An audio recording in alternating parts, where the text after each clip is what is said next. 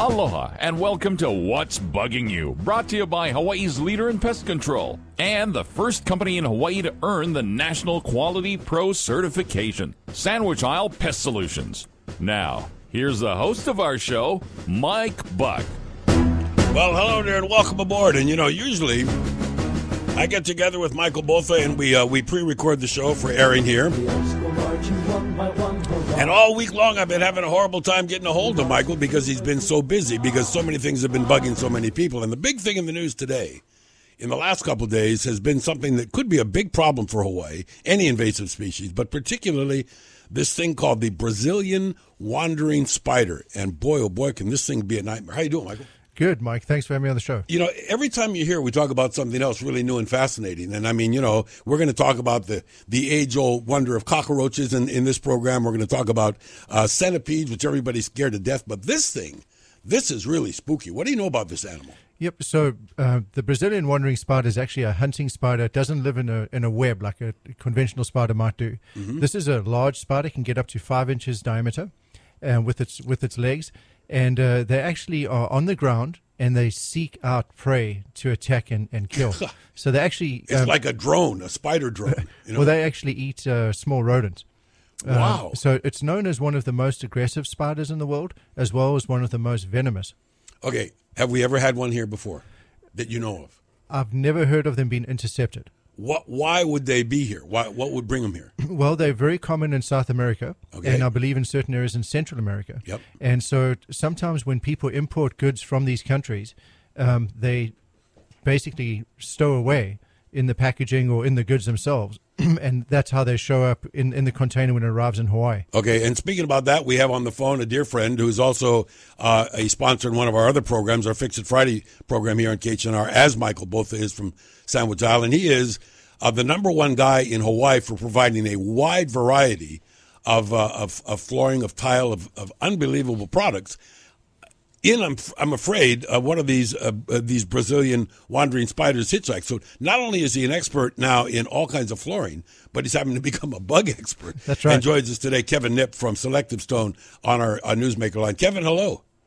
Well, how appropriate. How are you guys doing there? How's it going, Very Kevin? well. This is, I guess, something that you've been aware of because you literally import things from all over the globe. What sort of precautions are taken, and whose responsibility are these creepy things?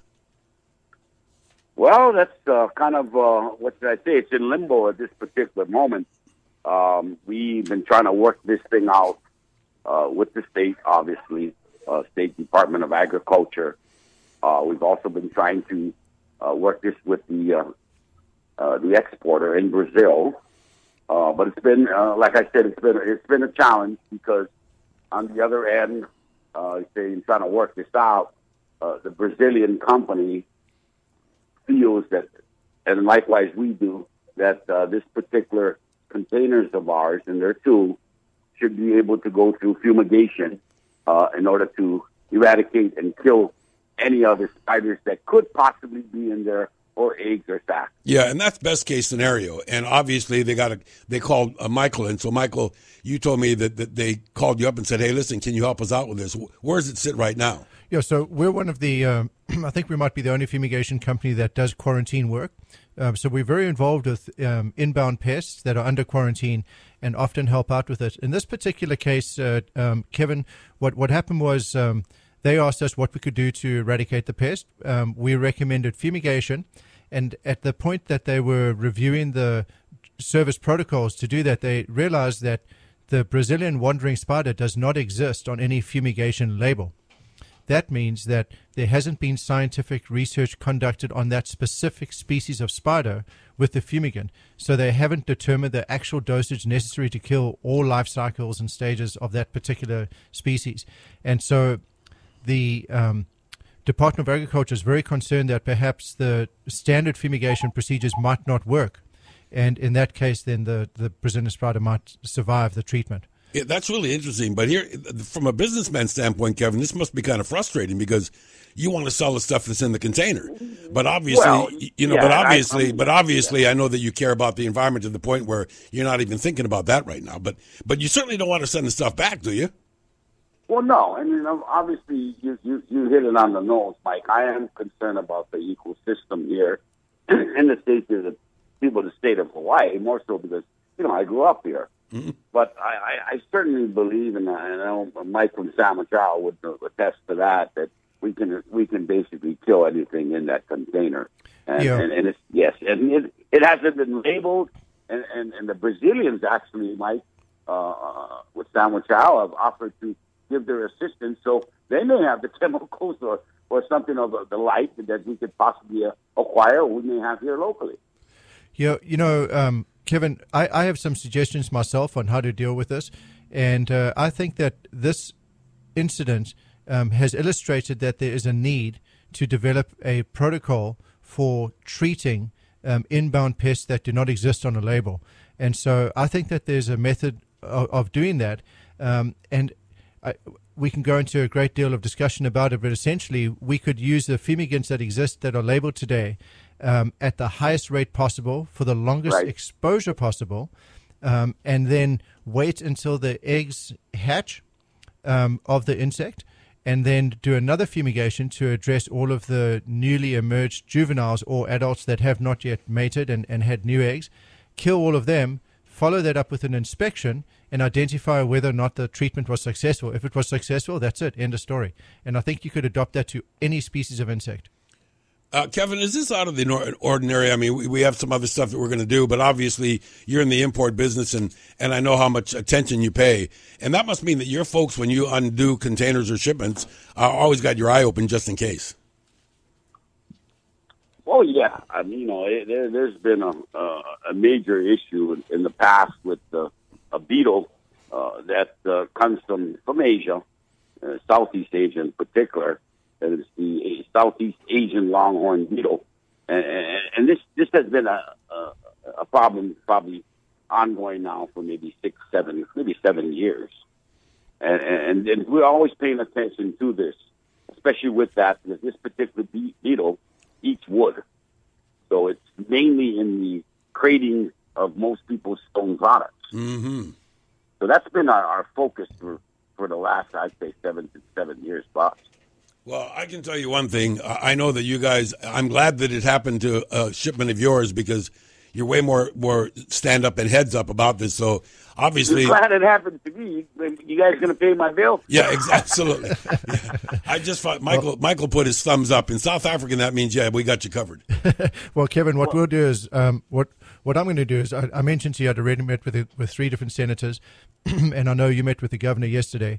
And what I'm going to do is I'm going to do whatever is possible to see how we can help you with this particular problem, and then see what we can do moving forward so that when we identify these invasive species that don't exist on the label, that we have some treatment methodology that's approved so that you don't have to ship it back. Can I say one thing because you used the word invasive? I mean, are we sure, and I did happen to read a little bit about this particular spider myself, and it was not identified, and there's no proof of it being invasive, because that just depends on the ecosystem of one's country and whether they want to be invasive. They want to multiply and live in this type of environment. Environmentally, I know it's very similar to climates are. Well, invasive basically means that it was introduced by man, and it can harm either the environment or human health, right, or animal health. It doesn't mean it will multiply. No, it doesn't. Right. It doesn't mean that at all. It just means that it's not a desired species that can cause harm. But but what we're going to do is gas them just to make sure, right? Oh no, understandably now. Yeah, I mean, wouldn't gassing a container because it's an animal or it's an insect or pest that breeds, wouldn't gassing a container if there were any sacs or eggs? Wouldn't that kill that as well before it even hatches? Well, that's a great question, Kevin. And how fumigants work, and basically, I would recommend 2 modes of action. I would use something that's DDVP Vapona, which is actually almost like a fogging at the same time. You could do both at the same time, which is different modes of action, and that actually has spiders on the label. But the issue with fumigants is that different insect eggs have a different degree of permeability, which means that unless research is done on every single egg, you don't know exactly what the dosage is needed to penetrate that egg capsule. Right. And so that's the question. But there's things you can do to make an insect hatch sooner, and you can adjust the temperature. Right. There are known hatch rates, and so it's a matter of identifying that for each insect, and then having a protocol that will work for that particular insect. In any case, Kevin, thank you so much for joining us. Appreciate it very much, because anytime we know how busy you are, and I'm so glad that you guys are dealing on this thing, because I'm not going to worry about having this thing in the middle of the night give me a bite where I don't want it. No, they're going to be dead. Yeah, the next time Mike Buck, you call me, I hope it's about stone, okay? All right, my friend. Aloha.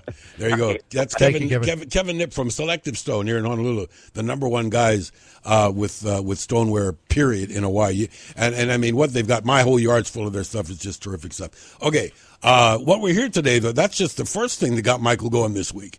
But all of a sudden, and I'm not sure why, we have these little pesky fire ants we're going to talk about, right? And as usual, you can't do a pest control program without talking about the two big C's, the centipedes and the cockroaches. Yeah, I think, Mike, what we try to do is before the show, we'll look at our lead flow and try to identify what are the most common cause. What's happening this week or whatever, right? I'll tell you what's happening this week. It's cockroaches and centipedes. And then ants in general, more like just general house ants are the problem. But with the slightly warmer weather we've been having lately, the cockroaches are just swarming everywhere. And so we have 19 different species of cockroaches in Hawaii. Is that right? So that's how lucky I knew we had several, 19 of them. Right? 19. Yeah. But there's three that are primarily evasive. I mean, everybody has these three or has encountered them, and that is the large one that you call the B2 bomber. The American cockroach. That's the good old Yankee cockroach, right? That's right. Then the smaller ones that breed at such an incredible rate, those are the German cockroaches, which are found in restaurants mostly. A lot smaller. In commercial kitchens, that type of thing. Much smaller. Often come in packaged cardboard, which is why they often end up in restaurants. Okay. Because they've got so much goods coming in. Yeah, produce particularly, right? Exactly. Yeah. And then the third one is the Pacific beetle roach, which if you go outside anywhere and dig around in the soil, you'll see that little shiny black wobbly thing kind of wobbling around. They can't walk real good. You know what's funny to me? I mean, when you're a little kid, bugs are bugs, and then you start learning to differentiate between, say, beetles and things. But it seems to me that what you're talking about, cockroaches have a lot of different appearances. They're very dissimilar to each other. But why are they all classed in that category?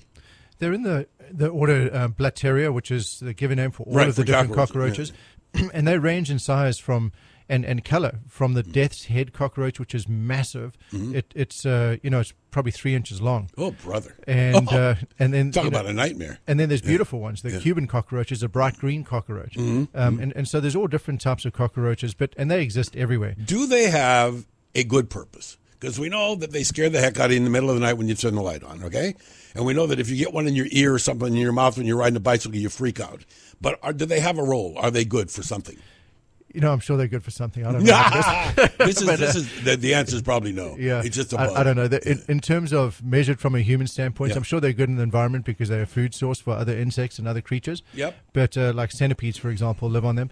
But in terms of having them in your house, there's no good reason, because cockroaches have been found to be one of the leading causes of allergies and asthma in children.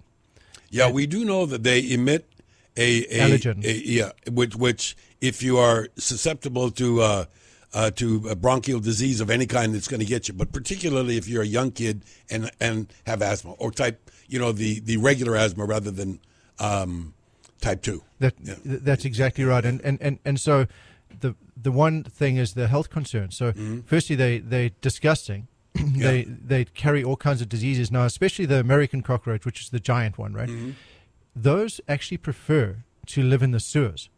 Oh, geez. How disgusting is that? So that's pretty disgusting. They live in the sewers, and then at night they come out and they fly into your house and they crawl over the kitchen table and countertops where you prepare food. Yeah, I can tell you one thing. I know people that will never go into certain restaurants ever again. If they see one, boom, they're out of there and they never go back because they just associate cockroaches with disease. Here's my rule of thumb. If I walk into a restaurant and I see an American cockroach, I feel their pain and I understand there's not much they can do about it because those things are really strong flies. And what probably happened is it flew through an open door, especially a lot of the restaurants in Hawaii are open air restaurants. You can't blame a restaurant for having cockroaches fly in. I also learned the lesson a long time ago from a friend of mine who had a restaurant in Waikiki. and most of the restaurant was built with beautiful moss rock walls. Oh, they love that. They love them. Yeah, they live in they're all like the colonies holes. in Oh, the yeah, cracks, right? It's perfect. But the German cockroach is now on another story. So when you're sitting at a restaurant table, and which has happened to me, I actually was having pancakes, and a German cockroach came out and started eating the syrup on the side of on the side of our plate. That's just a bit much. Yeah. No, that's Yeah, disgusting. yeah, So when you have German cockroaches, which basically have a real high reproductive rate, and they're nesting on a table, that's because there's no other spaces left in the kitchen for them to hide. Yeah, and I know that there's a lot of people that feel that they're shortchanging their family, that they're doing something disgusting, and I do know that, for instance, for us for a long time, I almost could at any given point, a couple of years back, turn on the kitchen light in the night and there'd be a cockroach on the floor on the counter somewhere. And for some reason, and I don't know if it's maybe we put things away better or clean the counters better or whatever it is, I know we still have them, but we don't see them. Just because you have Sam and Jar. That's probably it, And I do know that you have to be happy with control rather than eradication, because you're not likely to totally eradicate them. That's a great point. And the key thing to remember there, it's kind of like flies and mosquitoes. Yeah. You can do a really good treatment, but the thing is, you're not hitting them out of the air as they're flying over that treatment. Yep. And so there's always going to be those that breach that wall of treatment and get in. So, cockroaches, the things I would tell people is the little Pacific beetle roaches which live outside, those are not a problem. You don't have to worry about killing them. But what you do have to do is you have to kill them around the perimeter of your house. Yep. Because if you don't kill them around the perimeter of your house, the things that eat them are going to come into your house looking for them. To get them. Now, listen, there's been a lot of, old wives' tales and things about what you can do. Are there some things that you can apply near your entryways or on your windowsills or something that will act as a barricade? There's all kinds of over-the-counter products. Boric acid is something that we use. You use that a lot, huh? A lot. Yeah. In fact, the boric acid dust, which you can buy at Walmart, they're not the same quality or particle size that we use, which is really what separates a professional product from an over-the-counter product. But the bottom line is the active ingredient is very similar. And boric acid lasts forever. It's an inorganic compound. It's fairly harmless to humans and animals. And it absolutely works. So there's boric acid baits for roaches. There's dusts. There's powders. And so if someone wanted to do their own service, my recommendation would be seek out boric acid dust. It's your single best thing. Dust your attic, dust the voids inside your cabinets, plumbing voids, and that works really, really well. Put it in any cracks and crevices around the outside. But the key thing is to make sure they're not inside. So how do they get inside? They mostly get inside by flying. So that means you have to exclude them. So screen doors. Yep. Make sure your screen doors are in good condition. By the way, the whole beautiful door, if it has one little hole down the corner, might as well not even have the door, right? That's it. Vroom, they come in like heat-seeking missiles. My worst one is windows. You go to a person who has absolutely beautiful windows and screens, but the screens are pulled so that there's a gap underneath one of the sides, and that's where they're coming from. Come on in. Yeah, exactly. Yeah. So make sure that the screens are not only in good condition, but they have a tight seal. And then limit bringing cardboard into your house. So here's what happens. Someone decides that they're going to move. They go to behind Foodland or wherever, they're going to grab some cardboard boxes or Costco. So they get a whole bunch of cardboard boxes. Now those boxes, if you follow the line back, those boxes were formed in a factory. They were taken to a distribution warehouse. They were sent to a food handling place that filled them up with all these whatever it stops. was, and left in a warehouse somewhere, then shipped from one place to another. Finally, they arrive in Hawaii, and the product is taken out of that box, put on the shelf. They throw the box in the back. So now that box has been subject to all kinds of pest exposure. And very often they have cockroach eggs in those corrugated portions in the cardboard. Sure, and by the way, that's just like, isn't that like a honeycomb, like a beehive? That's it. They love it. They eat some of the material. They nest. It's a perfect place for them to nest. And so then you get to Costco or wherever it might be. You load up, put your things in the box, take them inside the house, unpack it, and leave the box inside to be thrown out the next day. Or reused. Or packing some stuff in to put in the garage. And everything that's inside that box is like now in your home. Hey, that's another thing. And I know that when you get in, a lot of times you do homes, and particularly when there's been a sale and they're going to get fumigated and they're going to get treated and everything else, when you find things that people leave behind and you go into garages and storage containers and find out that there's a cardboard box that literally is walking around in the building. and I'm guessing because there's a food source in there, but I'm hard pressed to find out what it is if it hasn't been organic and live and viable. Why is something in a box good for something else to eat years later? Yeah, Mike, Like a photograph.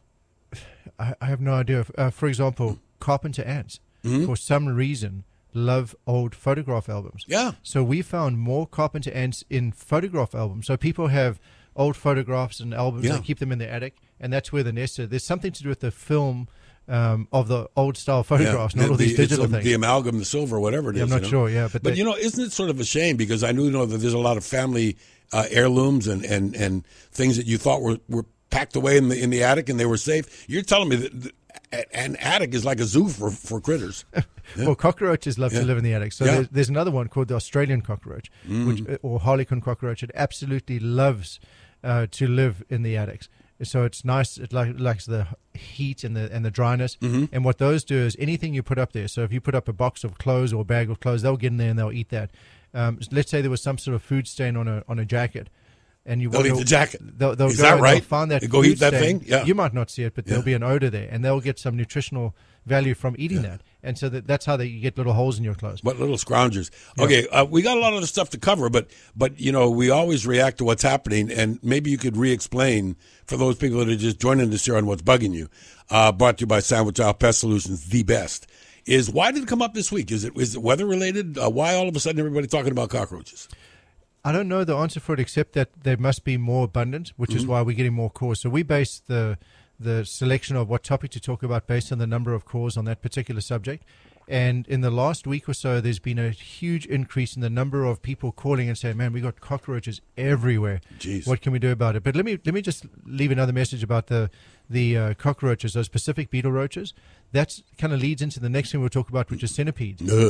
They live in the mulch areas, and they're actually a good thing. They help break down the mulch. But what happens is the centipedes follow them and eat them. That's the centipede's favorite prey. And so when people have... So you have a good guy followed by a bad guy. That's it. So when you have a mulch pile next to your house, or let's say you have that nice wood sort of chip covering on the side of your house. On the mainland, that's a great thing, right? Yeah. Here's not so good. No, because you have termites and roaches it's and like centipedes. It's like a smorgasbord. Yeah, exactly, and ants. But anyway, so what happens is when those things are around your perimeter, that's what draws in the centipedes. So my recommendation is always rake back any mulch or any leaf litter around the foundation of your structure, because that's where the Pacific beetle roaches will go and the centipedes will follow. All right. That's speaking about centipedes. That's what's coming up here on What's Bugging You. And if you want to hear something on the program, you can get to sandwichisle.com.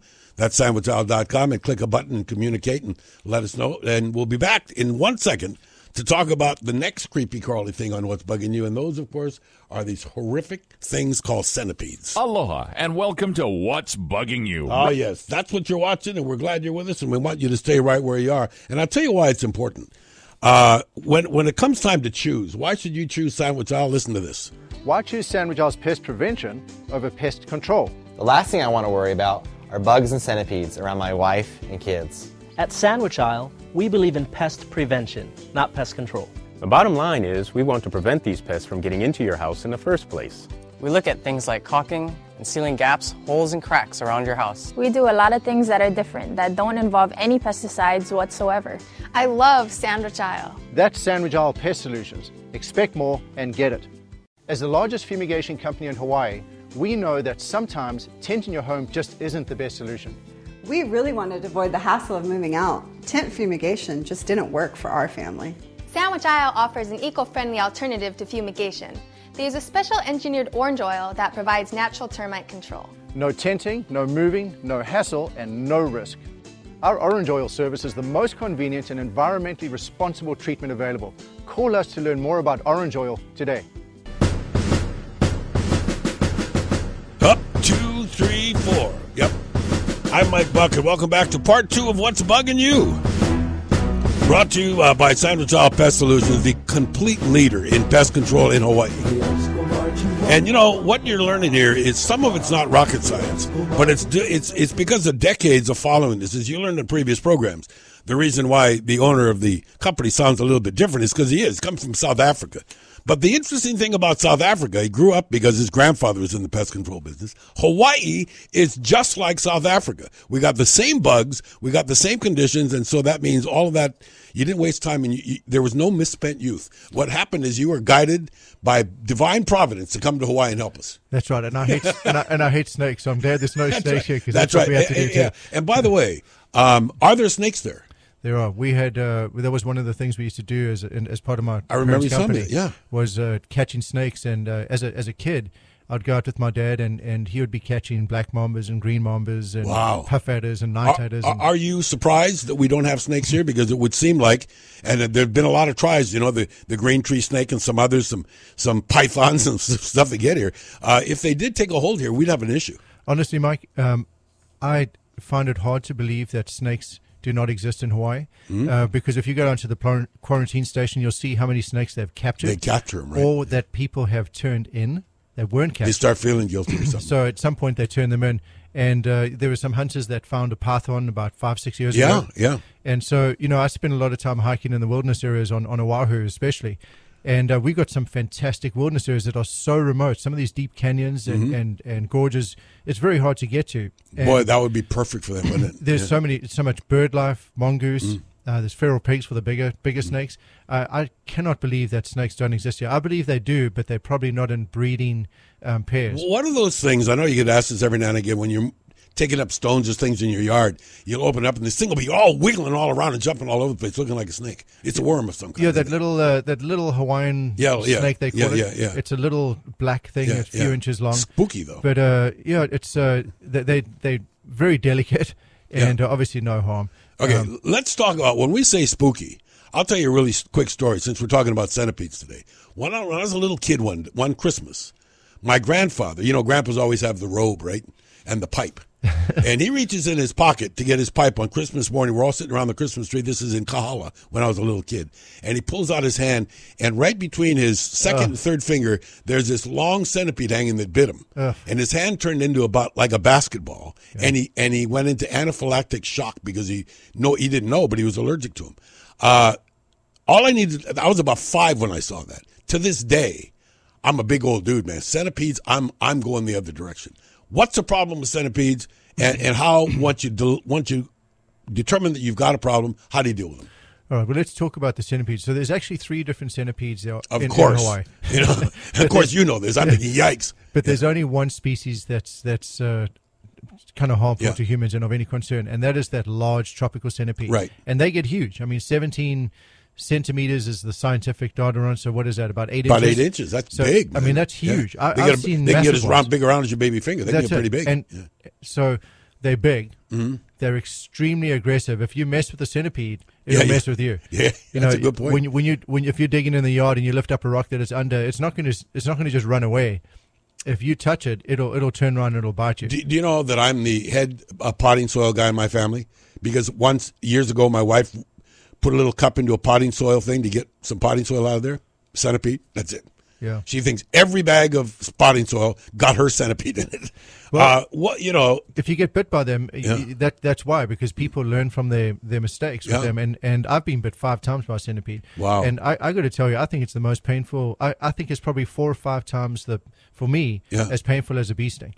And wow. So here's what you got for centipedes. But by the way, do all the workers from Sandwich Isle get a little extra star on their chart if they get bitten or stung by something? To be honest, we actually, hazard pay. We've actually had people quit combat pay. We've had people quit because of centipedes. Yeah. I had a great big guy, he's about 6'5", and his job was to go into the crawl space of houses. Oh my! And treat. And he was ill suited to that job to begin with, just because of his bulk, right? Yeah, he couldn't get out quickly, and he was in a centipede infested crawl space, and he broke down. He's like, look, I cannot. Listen, ever do Michael, this again. we're making light of it, but in actual fact, I do know that if you've got an infant, or if you got a problem, or like you said, it's extremely painful, and a lot of people register pain in different ways. This can be a real issue. Yeah, and people can go into shock. So here's the thing: the centipedes are big.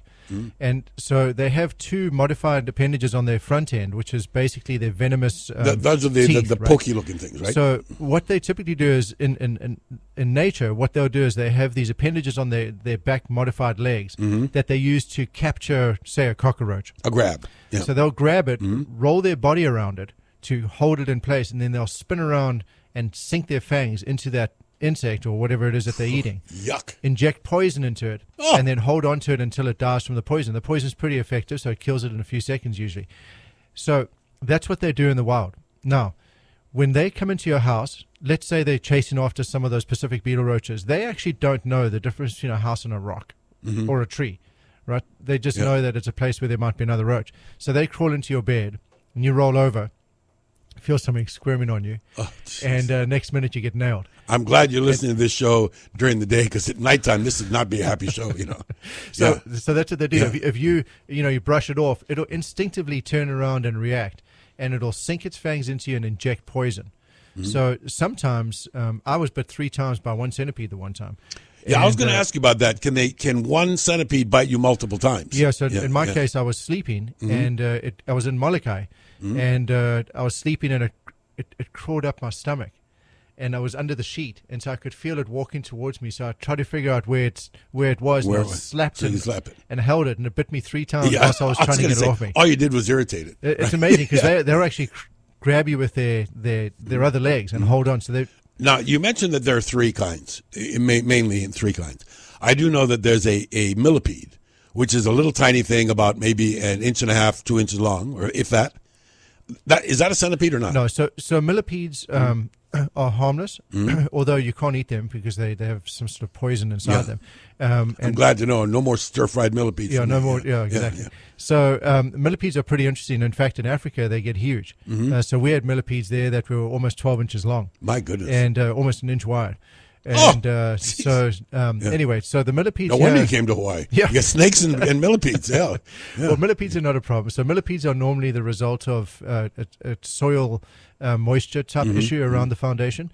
And what it is they like to eat the fungus that develops in those areas. I get you. Okay. And so if you have a lot of, if you have poor drainage along the foundation, you'll attract them in there. And then one day it's going to rain a lot, and they're all going to get flooded out of there, so they'll head for higher ground. And that's how people suddenly, one day, they've got millipedes everywhere. Yeah, by the way, you're right. And I remember talking to one of your clients when I was out there one time that had a bunch of them. It looked like a rush of them. They'd probably been there all along, but some weather phenomenon made them all come out. Yeah, usually it's flooding. So suddenly there's flooding, and they're just everywhere. Okay, so that's not one of the 3. I mean, we got 3 centipedes. Well, that's a millipede, different class. So the centipedes, the other 2 are insignificant. Are they centipedes because they really do have 100 legs, or they just call them that? No, they don't have 100 legs. Yeah, I think they have 20 legs per side, something like that. But the only one of significance is the big one.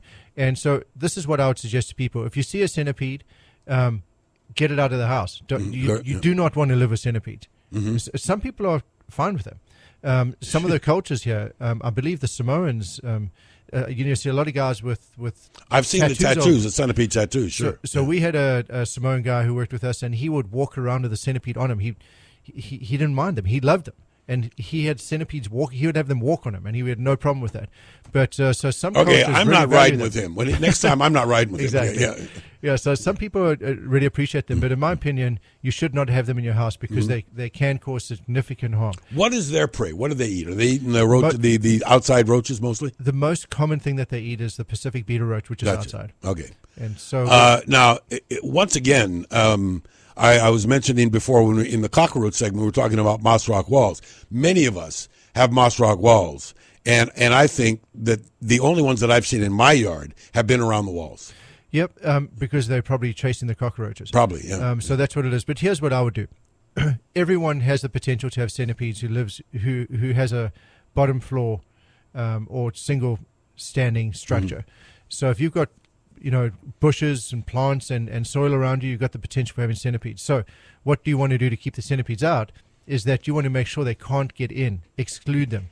Make sure, like we mentioned before, have your screens, have your doors, and have your thresholds such that they can't get underneath them, because centipedes love to go through sliding glass doors. So what they'll do is they'll come in at an angle, they'll slide underneath the door where the wheel is and pop out on the other side. Oh, boy. So always check your glass doors and screen doors. Make sure that they shut properly. The other thing to think about with centipedes, amazingly, they enter homes through the attic vents. So they'll walk along, find a house, and just go straight up and think it's a tree. Yeah. They'll get to an attic vent, And they were like, oh, here we are, let's go. So they'll go in, walk along, and then in your cutouts where your lights come down or your fan is, they'll walk in there, drop out, and land on your bed.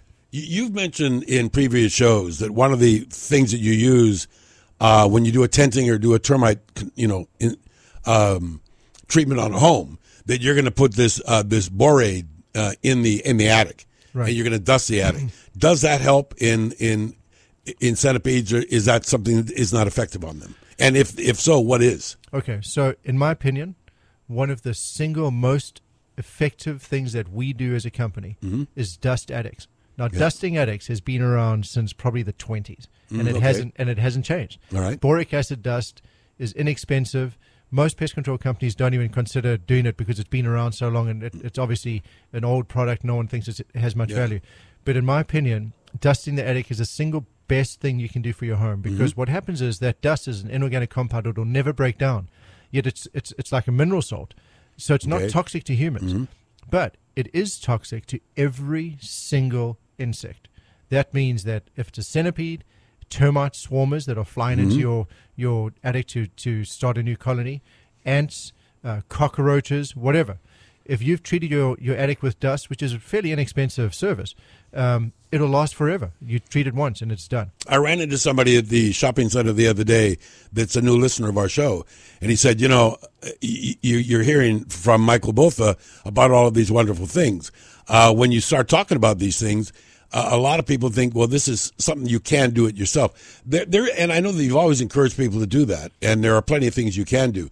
But what's the sign that somebody has right now that it's not working? I mean, I've just got these things. Every time I see them, I do what I'm supposed to do. But I need somebody to come out and find out where they're coming from, because get at the source. So that's a good point. So we call them RPM thresholds, or integrated pest management thresholds, and each person has their own threshold for pain. Okay, sure. And so, right, so some people are quite happy to see 2 cockroaches, but 10 cockroaches is too much. If you see 1 centipede, that's too much. If you see any termites eating your house, that's too much.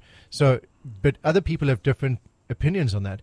And so my opinion, my thought is that when you reach a point where you're not comfortable with living with the pest that you've got, that's the point at which you should call in a professional to take it to the next level. Because there's a lot you can do on your own. Exclusion being the most valuable thing you could do is to exclude pests from your house. But when you get to the point that they're infesting you, then it's sometimes better to bring in a professional. And that, by the way, when you know it's time to do that, you're going to go to sandwichisle.com, or 456-7716 on the telephone. We're going to turn into that in a minute. But it wouldn't be fair to all of those that are out there sitting on the edge of their seat and listening to us talk about centipedes that we talk about the other insect that we know to be a real concern and a real stinger, and hard to differentiate sometimes, and that's a scorpion. Is that an issue? And is it seasonal? What about scorpions in Hawaii? Because I know we've got them.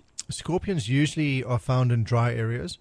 So, for example, the entire windward coast and the leeward coast. On the windward coast, where it's real wind blown, on the beaches, you often find them in the bark of some of the trees that line the beaches. Yeah, maybe coconut trees too.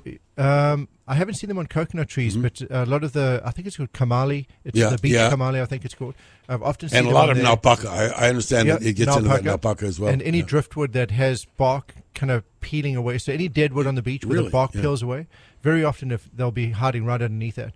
You know what, Michael? When you take a look at one of these things, they've got these 2 back things, and then they got this thing up in the air. Right. That thing up in the air is the one that gets you, isn't it? So you got it backwards. So the 2 things in the front are the pinchers. Oh. It looks like it's backwards. So the thing in the back is no big deal? That's the stinger. And so at the end of that is a little bulb filled with poison. Oh, boy. And some very, very sharp hairs, which is like a little needle that with little injection holes. So what it does is, typically they clasp their prey. So let's say it's going after a cockroach. They'll clasp their prey with their pinchers, hold it in place, and then they'll whack it multiple times with the stinger. The stinger injects a poison into the prey. The poison rapidly kills the prey. Now, I was going to say, it kills the prey, doesn't it? It kills the prey. But it doesn't necessarily kill us. Can it kill us, or is it mostly just it's just painful? So we're fortunate that in Hawaii, the little brown scorpion that we have is not highly venomous.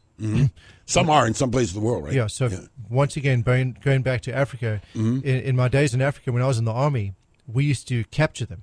and these are the giant African scorpions. These things are massive. They're 6 inches long. I remember seeing one on a James Bond movie one time. Oh, they're incredible. And it was monstrous. No, they're incredible. We'd take the inners out of our steel helmets and then put 2 of them in a steel helmet and let them go at each other, and it's unbelievable.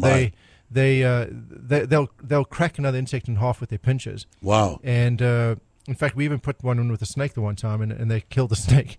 And they're deadly poisonous. But these ones over here are not highly poisonous, but the sting also hurts. I've been stung by them before, and it actually hurts a lot too. Not as bad as a centipede, I don't think. I know that parents particularly, and here we are on the cusp of summer, they get all worried because most of these things you're talking about, the big danger is outside. When they get inside, you really have a problem. But isn't it pretty easy for a kid rolling around on the beach or hanging out in the forest near their house to get stung or bitten? When somebody comes running into the house, it's too late to fumigate that pest. But what do they do with somebody that is bitten? So in the case of a centipede, you'll see there'll be 2 bite marks, and it often draws blood. And it'll swell up. So people have various different reactions. If someone has a reaction, then what I've found it works really good is put ice on it straight away. Okay. The ice seems to take the pain away. And even meat tenderizer mixed with saliva, put that on it. That seems to work pretty good. If it's really, really painful, you might be allergic, then go and see a doctor immediately. The same thing with a scorpion. So a scorpion, when it stings you, very often there isn't a very big bump. So it'll hurt like crazy, but it doesn't leave like a raised bump like a centipede does. One thing, we've learned a little bit about centipedes. If you see them, they're more. I mean, you don't just have one centipede, right? Well, there's like a wives' tale in Hawaii that's that they like husband and wife will travel together. Oh, is that right? And if you kill one, the other one will come and get you. That's probably not true. Oh. But thank goodness. Yeah. The truth is, when there's a lot of mature centipedes, it's because it's a good food source.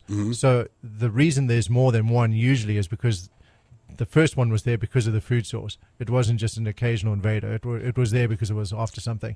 I would imagine that some people, when they're selecting their home, the bigger the lot, the bigger the opportunity to have creepy crawlies on it, right?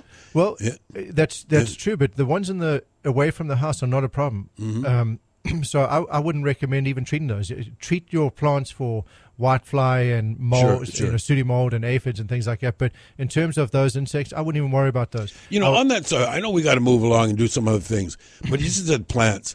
Sometimes people will be, not seeing the danger and maybe not understanding what the risks are. You mentioned whitefly. Some of the other things can be a problem, not just the way your plants look, but they can actually be a problem to your garden. And I know that sometimes you get called up on stuff that is appropriate to talk about or not. When somebody calls you about whitefly, what do you tell them?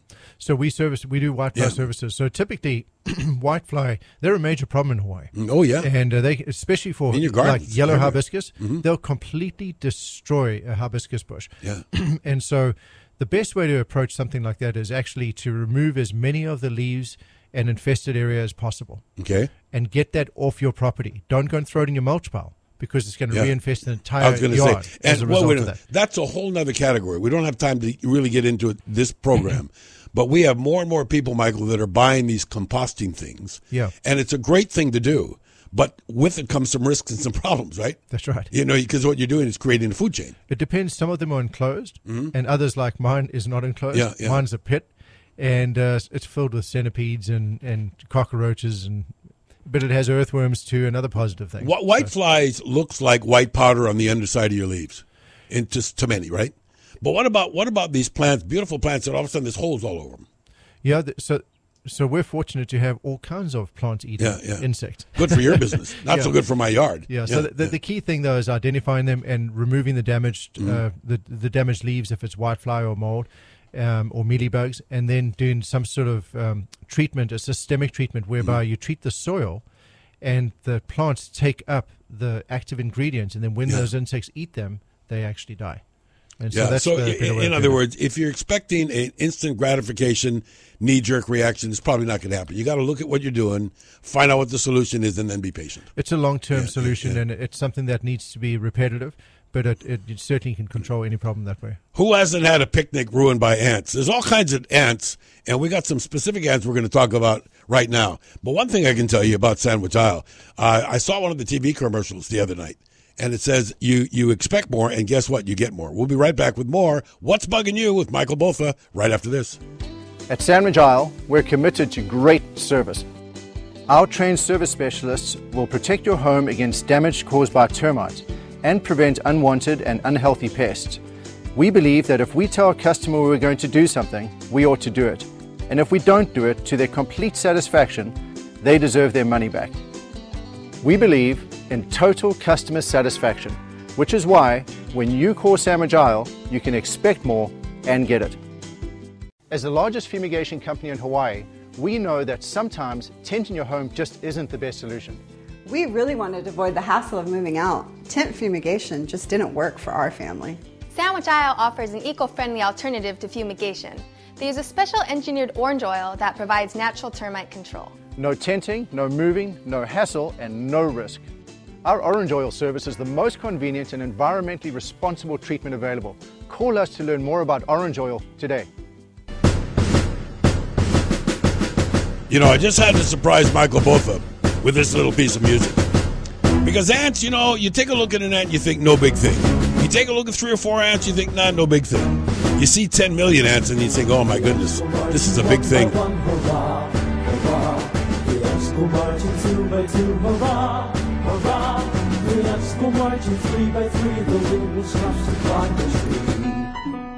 Every now and again you'll hear from aardvark to anteaters.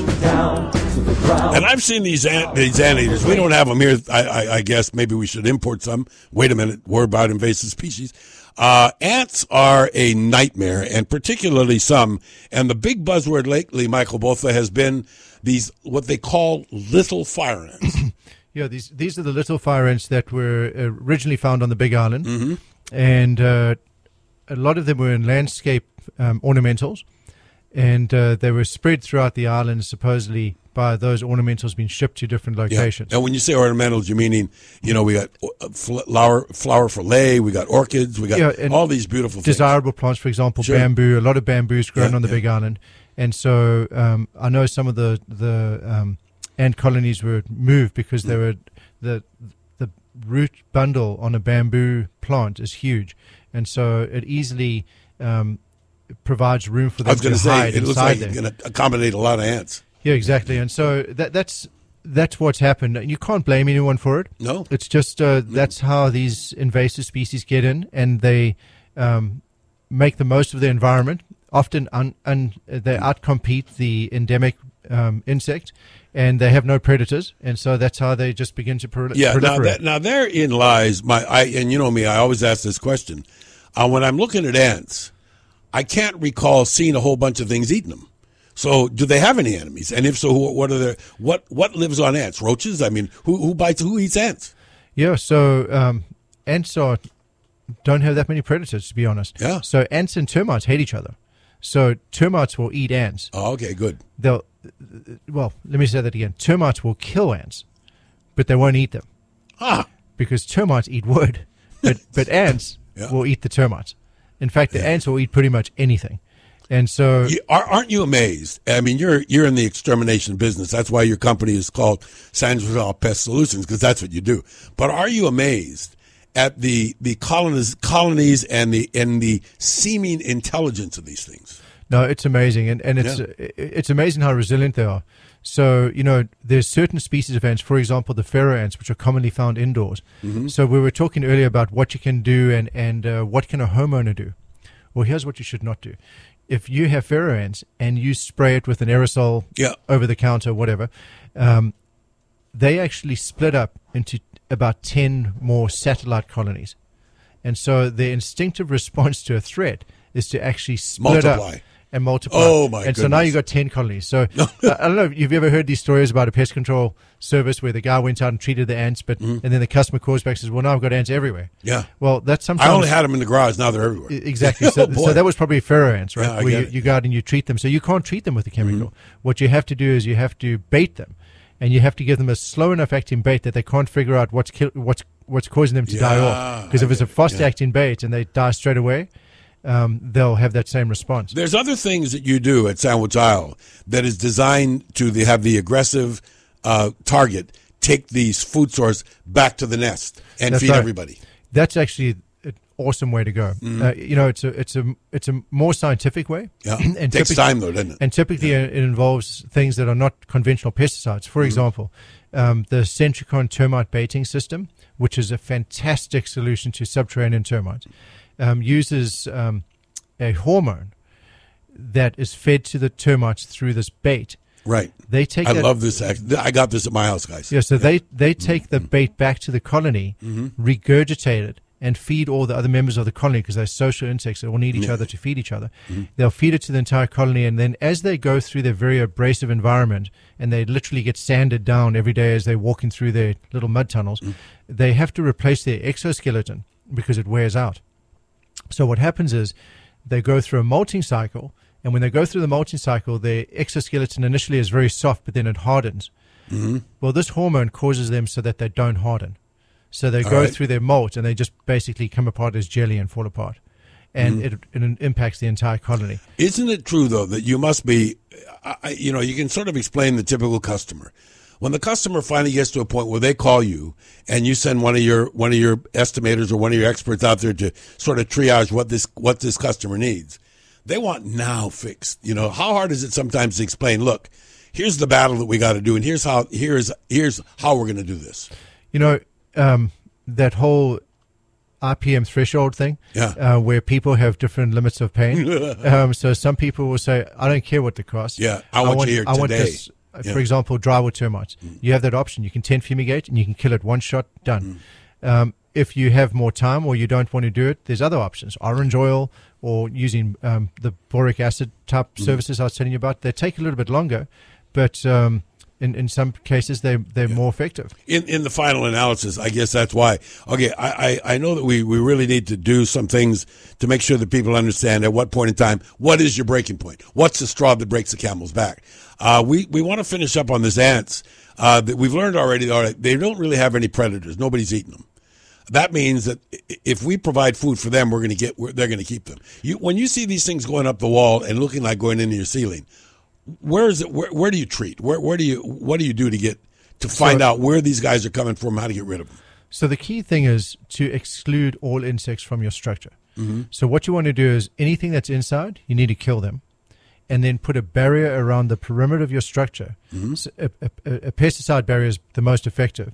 And that will keep them out as they find their way towards your structure and go over that treated barrier. They'll die off or be repelled by it. That's the most effective way. But there's other things that you can do. For example, plants, like right outside your window over here. We're looking at this palm tree touching your window. Yeah, by the way, that's here in our building. At my house, I learned from Michael a long time ago. Matter of fact, I got to tell you, one of your guys that's been in my house for years and years, he's been promoted upwards in the company, so I don't have him anymore. It's killing me. Herman, great guy. He was often telling me, hey, next time, you're the yard guy, you got to cut that because that's like a bridge. That's right, and he's been promoted. He actually services my house. And you get all the good guys. He handles the North Shore route. But basically, like this palm tree touching us right now, ants will actually travel. Let's say you have a perfect pesticide barrier around the base of your structure. They'll travel up the tree, climb down that branch, and then climb into your roof from Let me tell you, what we got here is the perfect storm. Because right down where you park, there's hibiscus. Yes. And there's ants in the hibiscus. And this tree is in the hibiscus plant. So there's hibiscus in our ceiling. Ants in our ceiling. That's right. And you have your own... and we know what we're doing. You have the perfect little environment. So I looked at those hibiscus down there. So you have whitefly. Yep. you have ants, which are farming the aphids. That's why the ants are there. Okay. Because the ants are shifting the aphids around. The aphids stick their little mouth parts into the underside of the leaves. And as the liquids and nutrients pass through the plant, they go through those mouth parts and the aphids get their sustenance. But what happens is they don't disconnect their mouth parts when they're full. They just start pooping the stuff out. Yeah. Well, that stuff that falls out is a sweet nectar. And the ants like to eat that. And so what they do is they shift those aphids around to where it's convenient for them. And that's how they get that nectar. So they're actually farming those things. You're killing me here. Well, listen, my friends, we really hope that you've learned a little something today. What we're trying to do is we're trying to make sure that we hit all the points on what you want. So we always open the programs we did earlier with what's in the news today. We learned a little about these Brazilian wandering spiders, and then went through cockroaches and ants and stuff. But we got plenty more to come, and we want to invite you to please go to the website and let us know, number one, what you think of the show, and number two, Michael, if you real quickly, you can give them the points. What to do to stay on top of your problem. That you never have to live with pests. There's not a pest problem that can't be solved. Exclude them from your home, and when you do get them and that threshold where it's causing pain for you, take action immediately and you can get the problem solved. There you go. And in the meantime, I want you to go to sandwichislepestsolutions.com. Thanks for listening. Tell everybody, and we'll see you again next week for another episode of What is Bugging You?